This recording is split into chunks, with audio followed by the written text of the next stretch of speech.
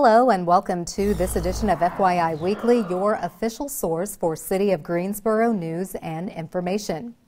The Greensboro Department of Transportation is sharing plans to update the downtown streetscape on Davie Street and a portion of February 1 Place. The public is encouraged to review and submit comments on the plans. Residents will have an opportunity to talk to city staff on Tuesday, April 27th. Appointments are required. RSVP for a time slot between 3 p.m. and 6 p.m. The rain date is Wednesday, April 28th. This in-person opportunity will require attendees to wear a face covering and maintain proper social distancing. Disposable masks will be provided if an attendee does not have one, and hand sanitizer will be available. This project is part of the Downtown Greensboro Streetscape Master Plan, which is made possible by $25 million of voter-approved community and economic development bonds. Streetscaping serves as a critical infrastructure to improve pedestrian safety, encourage walking and biking, reduce automobile traffic, and improve the quality of downtown experiences. The streetscape plans are available on the city's website. The project will add wider sidewalks, buffered bike lanes, and space for outdoor dining. Additionally, decorative granite pavers on February 1 Place will be featuring quotes from the Greensboro Four to honor this block's significance in the civil rights movement. For more information, contact Denise Conway, GDOT's engineering supervisor. The Neighborhood Development Department is asking residents to review and comment on two important documents, the Annual Action Plan and the Funding Chart. The Annual Action Plan, which describes programs and projects proposed for the next fiscal year, which runs from July 1st, 2021 to June 30th, 2022. The Annual Action Plan is considered the funding application for U.S. Department of Housing and Urban Development, Community Development Block Grants, Emergency Solutions Grants, Housing Opportunities for Persons with AIDS, and the Home Investment Partnership Act. The funding chart includes the amount of assistance Greensboro expects to receive and the range of activities to benefit low and moderate income residents. Comments about these plans can be emailed to Caitlin Bowers. Verbal comments can be called in to 336-433-7266. Comments must be received by 11:59 p.m. on Tuesday, May 4th. All comments will be considered prior to any further action by the city towards implementing these plans. Anyone requiring an interpreter or other services in order to participate in any public-related process should contact the Neighborhood Development Department. The City of Greensboro introduced a new sanitary sewer backup policy designed to reimburse homeowners for damages if the backup was caused by a city sewer main blockage. If a homeowner experiences a sewer backup, they may be eligible to receive assistance from the city for those damages. Residential backups generally mean a house may not be in compliance with state plumbing codes, which require a backwater valve along the underground service line of a home. This valve prevents sewage from getting into the plumbing. Reimbursement for damages caused by a sewer backup may be offered by the city if the following criteria is met. If the backup was caused by a blockage in the city's underground sewer main line and not in the connection to the homeowner's underground service line. If this is the first sewer backup at the address since February 1st, 2021. If the homeowner signed a release waiving any further claims against the city and its staff in exchange for payment, and if the homeowner agreed to install and maintain a backwater valve in the service line to prevent future problems. For more information about the sanitary sewer backup policy, visit the city's website or call the city's contact center at 336-373-2489. The city developed a partnership with Cone Health to share a series of brief and informative videos designed to inspire you to make better choices when it comes to healthy living. Following these tips is an easy way to help each of us improve our quality of life. Let's take a moment to check out today's news for your health.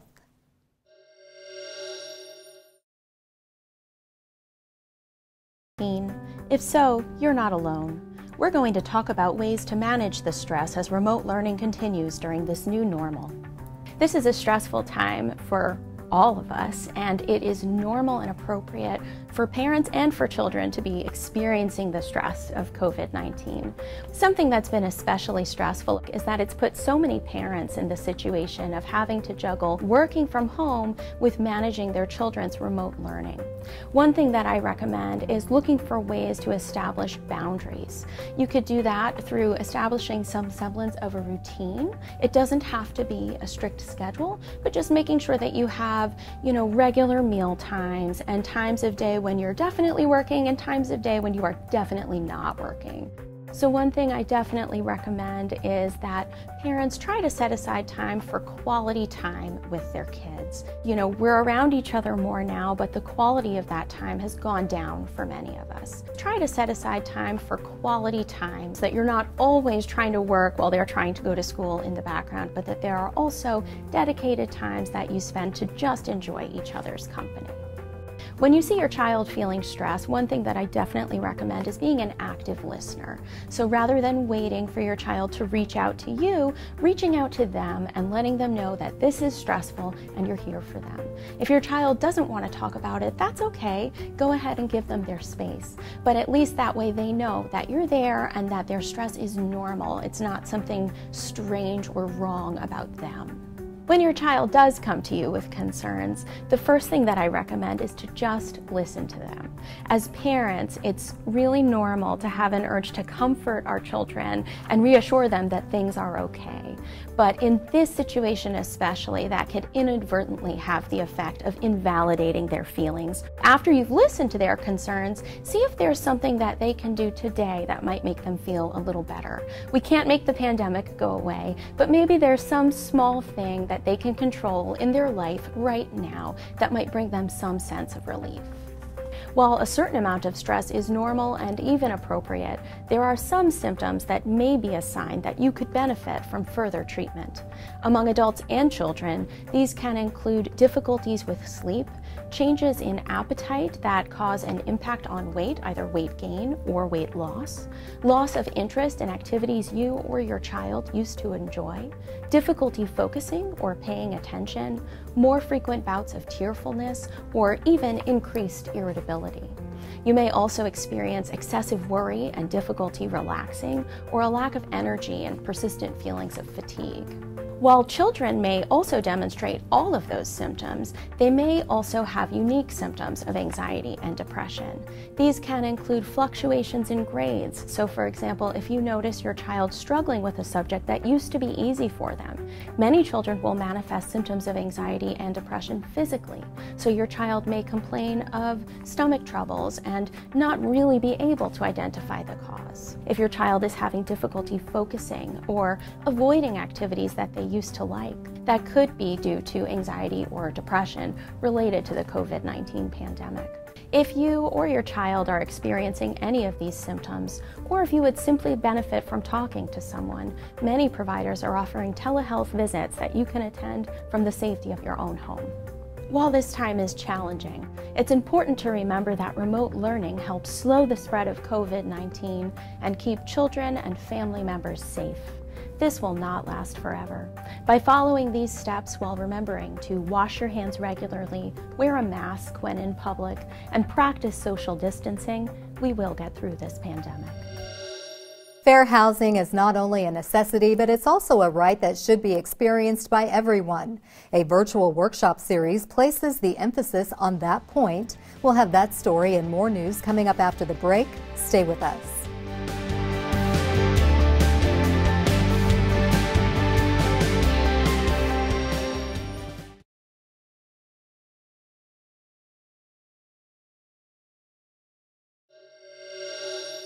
Welcome back to FYI Weekly. Throughout the month of April, the Human Rights Department has been hosting a weekly virtual fair housing series called A Home for Everyone. Each session lasts 1 hour and begins at 12 p.m. on Facebook Live. The remaining topics are as follows. Race, color, and disability will be the focus on Friday, April 23rd.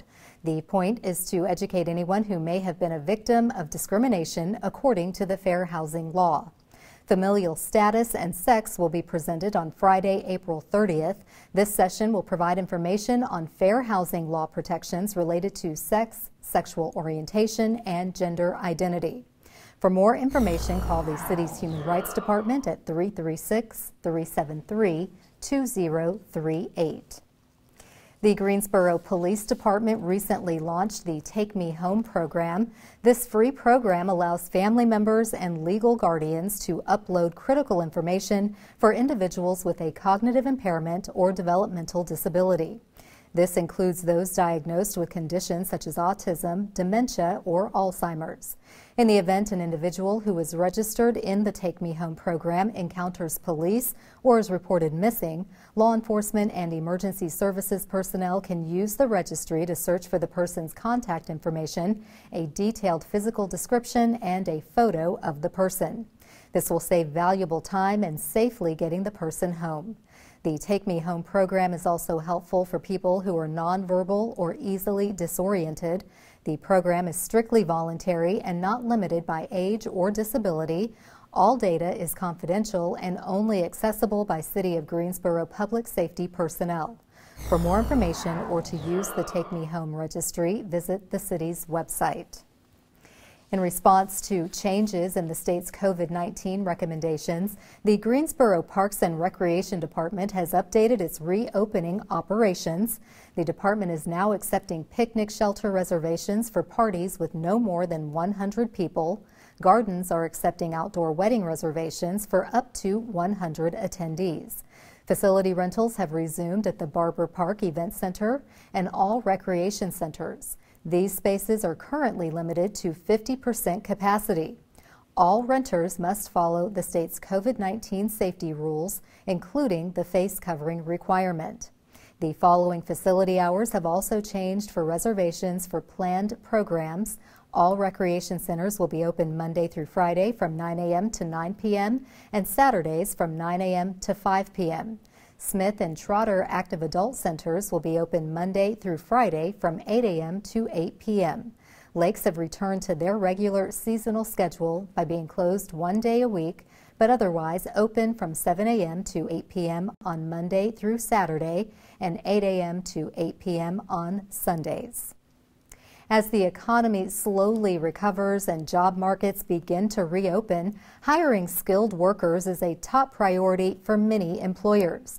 Coming up after the break, learn about a program through Guilford Works aimed at giving job seekers new skills.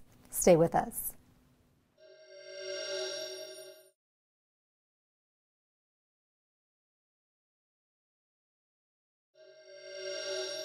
Welcome back to FYI Weekly. Millions of Americans filed for unemployment last year at the height of the COVID-19 pandemic. With subtle signs of the economy making a comeback, people are eager to return to work. Joining me now to promote the adult pre-apprenticeship program is Melissa Smith. She is the business services consultant at Guilford Works. Hello, Melissa. Welcome back. Hi. Thanks for having me again. Thank you for joining me. Always good to see you. Yes. So tell me a little bit about the adult pre-apprenticeship program in terms of when did it launch and how does it work? So we've actually started our program or having those intensive discussions back in 2019. So this is pre-COVID. Yes. We started having those conversations because in listening to our job seekers and the customers that we engage with in our centers, they were looking for these types of opportunities, much like your youth-focused apprenticeship programs. We didn't see anything that was more of an adult-focused apprenticeship opportunity. So we knew that there was an opportunity there, but also in having a lot of our business-facing meetings with our employers, they were saying the same thing about wanting to connect with having those unique and creative and effective talent pipelines. So we knew that if we married those two concerns together, we could create a wonderful program through a pre-apprenticeship or our formalized apprenticeship program. We officially launched our program in March of 2020 in the midst of the COVID-19 pandemic, and we have seen such immediate success. Oh, that's wonderful, and I love the fact that you thought about this before COVID struck, Yes. and that you were able to stay committed to this at the height of COVID if Yes. you launched this in March when most employers were shutting down. They were shut down, yes. So it's nice to know that you were creating an opportunity for folks to kind of get their foot in the door and Yes. see where they are most comfortable. I'm assuming the program relies on partners to make it Yes. possible. Yes, we heavily rely on our partnerships to thrive. So we currently have in our pre-apprenticeship track 3 partners, and I must give credit to our apprenticeship NC facilitators for helping to engage and create those relationships. So with our partners, I'll first start with the Forge. The Forge was our first partner for the pre-apprenticeship component. As you all know, that is a local makerspace here in Greensboro. We did engage with Joe Rotundi, and through him we created our welding pre-apprenticeship track. So from there, we connected with our Triad Enterprises here in the Greensboro area. They are actually a minority-owned business here. They are an IT-based cloud computing firm. So when we connected with Kevin Robinson, who was the founder and president, and Clyde Brown, we were able to create that pre-apprenticeship and also apprenticeship relationship with them as well. Our last partner is with the Nehemiah Community Empowerment Center, which is also here in Greensboro. They are a nonprofit organization. We connected with Pastor Randy Francis. And still riding that IT technology train, they have a wonderful computer support specialist program.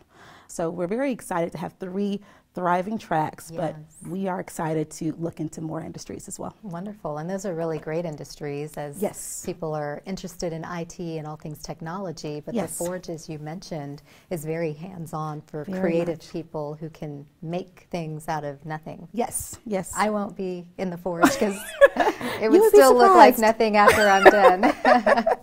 Now, I'm curious, how long typically is the pre-apprenticeship track, and are there credentials or certifications that come with that? Definitely. So overall, with any pre-apprenticeship and apprenticeship track, we have to have a credential that is earned. So with all 3 of our current tracks, they will range between 12 to 16 weeks. So if we start with the Forge, that is actually a 12-week program. They're earning their OSHA 10 certification. Wow. So this is certification that's pretty much key in most industries, especially in advanced manufacturing. When we look at our Triad, that is also a 12-week program.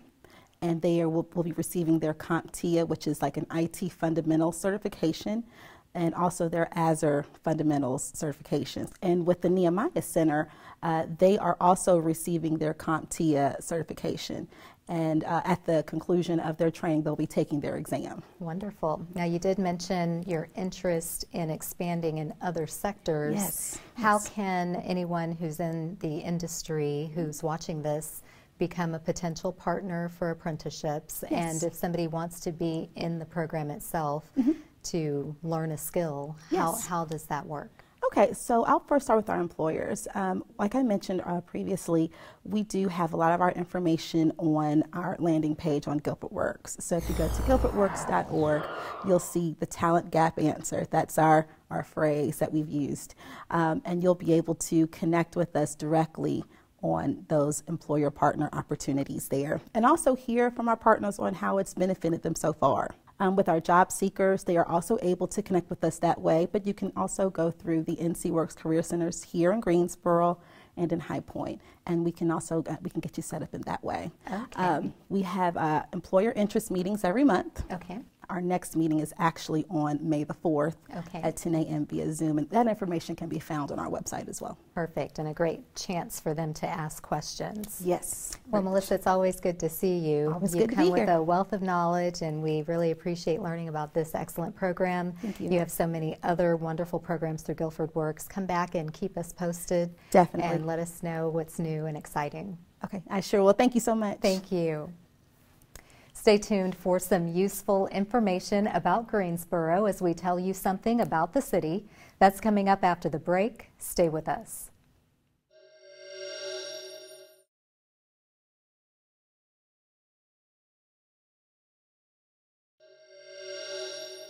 Welcome back to FYI Weekly. One way to stay informed about decisions that impact our city is by attending or tuning in to City Council meetings at 5:30 p.m. on the first and third Tuesday of the month. The fourth Tuesday is reserved for a meeting as needed. The City Council is holding hybrid meetings where they assemble in the council chambers, but the public participates virtually if they want to address the council. The Greensboro City Council meetings are broadcast right here on GTN. The meetings are also streamed live on the city's website and on Roku. City Council meets on Level 2 of the Melvin Municipal Office Building, located at 300 West Washington Street. To review the council meeting schedule and agendas, please visit the city's website. Here's an opportunity to learn a little something about the city. Greensboro Mayor Nancy Vaughn invites you to take the pledge to conserve water this month during the 10th annual Wyland National Mayor's Challenge for Water Conservation. This campaign challenges communities to pledge to use water more efficiently, reduce pollution, save energy, and explore ways to improve their community's health. Prizes are up for grabs, including $3,000 to pay utility bills, water efficiency products for your home, rebates, and other prizes. Participants can nominate a Greensboro charity to win a new Toyota Highlander hybrid. There's still time to join Mayor Vaughn and other mayors across the country. The challenge ends on April 30th. Mayor Vaughn said, "Water is one of our most precious resources. We must work together to do our part to conserve water and use it wisely. That's why I am taking the pledge and asking Greensboro residents to join me as we show other cities how the Gate City takes pride in our planet." In the last 10 years, climate change and shifting weather patterns have affected the distribution of water, causing fresh water sources to be used at a quicker rate than they are being refilled. For more information or to take the pledge, visit the contest website at mywaterpledge.com. Coming up after the break, we'll showcase our department spotlight, but first we have an important message about COVID-19.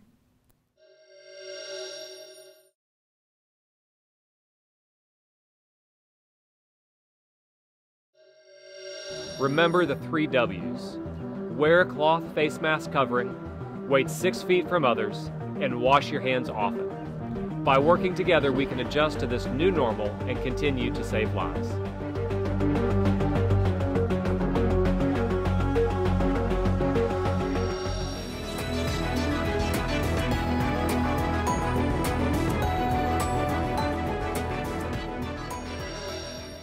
Welcome back.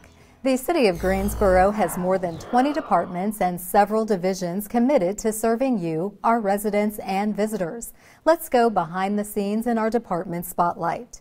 If your household has been financially impacted by COVID-19 and you or someone you know needs help paying rent and/or utilities, you can apply for funds from the Federal Emergency Rental Assistance Program. The city received nearly $9 million to award qualified renters within city limits. Apply for up to 12 months of combined emergency rent and/or utility payment assistance per household. Past due, current, and future rental payments will go directly to landlords and utility companies and does not have to be repaid. Renters may apply or landlords may apply on the renter's behalf. U.S. citizenship is not required to apply. Applications are available online and can also be printed in 60 different languages. Visit the city's website for a list of documents you will need to attach to the application. The Emergency Rental Assistance Program is coordinated by the Neighborhood Development Department and administered by local partner agencies under contract. Straight ahead on the other side of the break is this week's Way to Go GSO shout out. Stay with us.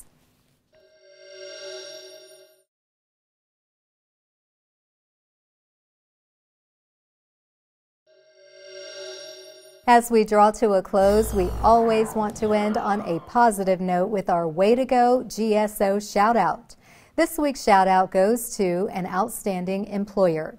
The Mayor's Committee for Persons with Disabilities names Morgan Support Services the 2021 Outstanding Employer of the Year. This award honors an employer with an exceptional record of hiring or facilitating employment for people with disabilities. Morgan Support Services provides support to individuals with behavioral health diagnoses and developmental disabilities. Also, the Greensboro Aquatic Center, or GAC, is the 2021 Bryant Taylor Barrier-Free Success Award winner. The GAC employs people with disabilities and offers year-round adaptive swim lessons. Both awards were presented during the Greensboro Chamber of Commerce Small Business Awards ceremony. Please remember, as more places continue to open, wear your face covering, wait 6 feet apart, and wash your hands often. That concludes this edition of FYI Weekly, but you can easily stay connected to the latest city news by linking to us on Facebook, Twitter, YouTube, and Instagram. Alexa users can subscribe to our 5-minute flash briefings, which airs on 90.1 FM. Be sure to download our weekly podcast, Talk City Greensboro, and now GTN is streaming on Roku. For all of us here at the City of Greensboro, thanks for watching, and we'll see you next time.